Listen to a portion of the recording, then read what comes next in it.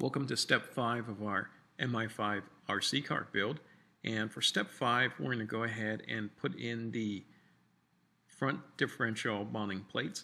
And essentially, they look a lot like the rear differential ones, except they just go on the front and it's marked A and B. So I'm going to go ahead and put in A on the right hand side, just like so.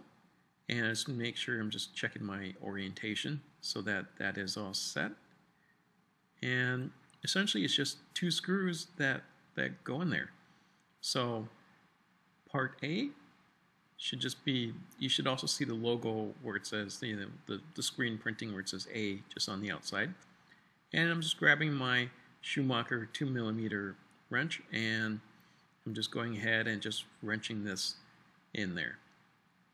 So in a sense, it's just two screws that hold it in place, and once you get that, you're all done.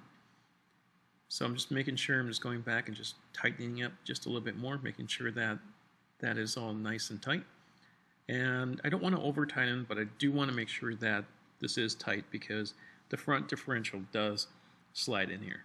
So now I'm going to go ahead and put in the part B piece. And I'm not tightening it all the way just yet. And there we go, just wrenching in the next half of it, and I'm going back and just retightening. And that's what it should look like. Now it should be all set. Thanks for watching.